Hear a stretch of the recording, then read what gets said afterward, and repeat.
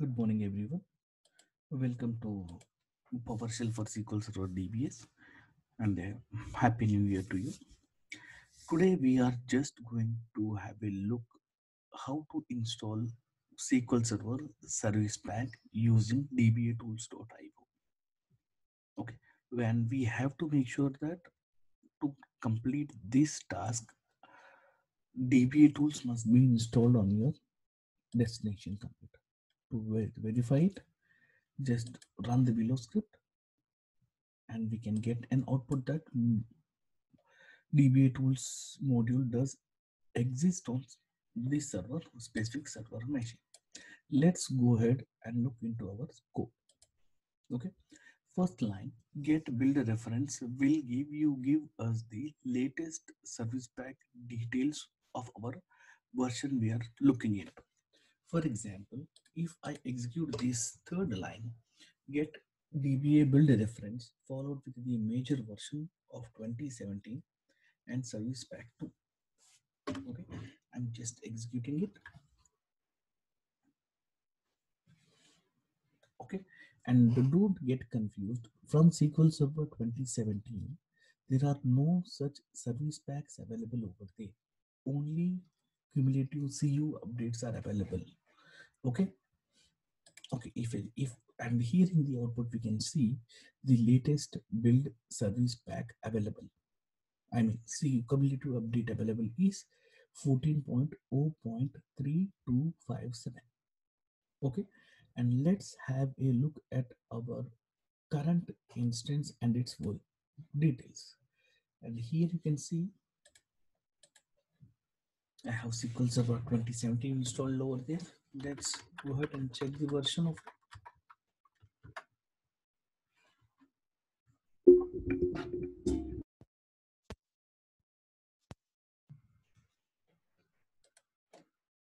Let's check the version of our SQL Server, and here we can see it is SQL Server 2017 RTM, and its version is 14.0.100.169. Okay, then let's get back to our, and here we are going to get the list of servers. In this example, I have my local machine with its server name as server 55. And if you want to execute this script on multiple servers having them in same domain or else different domains, you can use this script will. Here we have to define the number of servers and username, get credentials it is going to get, and we have to specify which location, from which location cumulative updates must be installed, and we have to define the version. Okay, this is same, everything will be same. Update DBA instance followed with the server name, restart, cumulative version is 2017 RTM CU16. Okay, and same, I'm just doing the same for my local machine. Server list, in the server list server name is defined. Even if you are dealing with the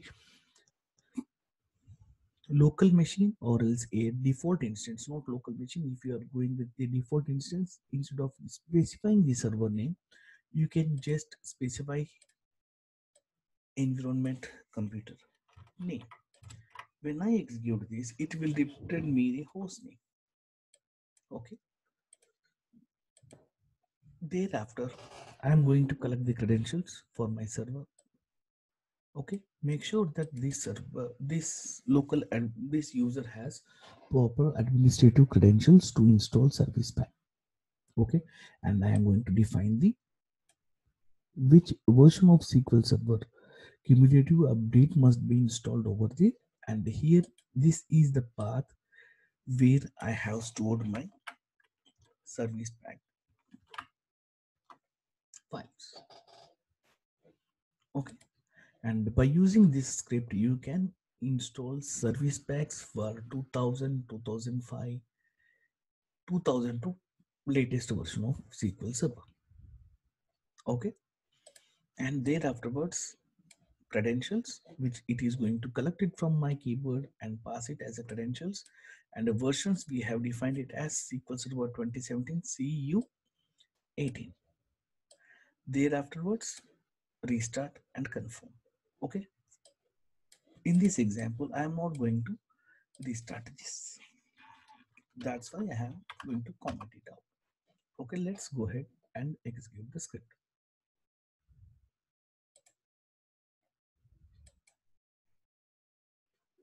Yes, it is now going to ask the password.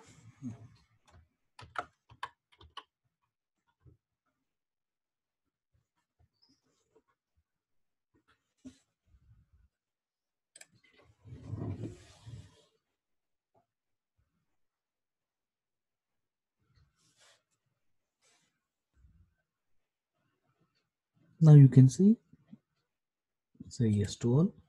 Now you can see it is going to install ServicePack on my machine. Let's wait for a while. Once ServicePack is installed, completed. Yeah. Now we can see that our installation is completed successfully. Okay. And here are the details. In the first line, let us have it here. It is now updated to 14.0.3257, which is CU18. KB level is 4527377.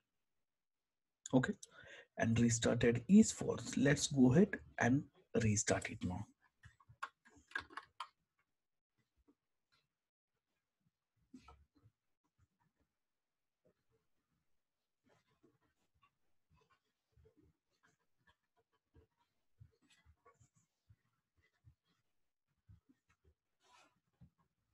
Okay, before restarting, let's check the version of it.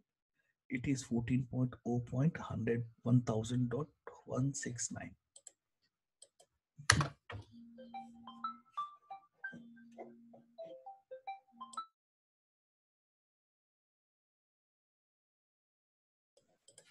Now let's log in into that machine.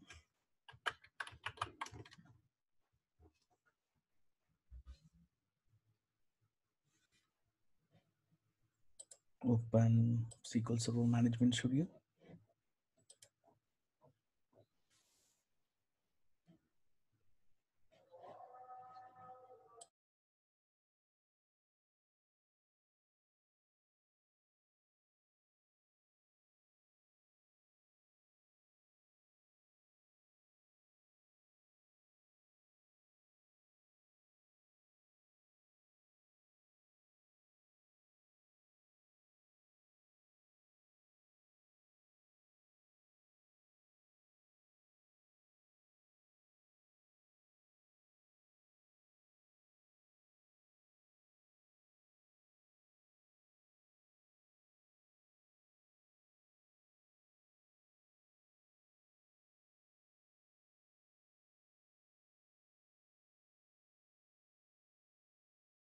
Script is available in the description. You can download from there even. Bye.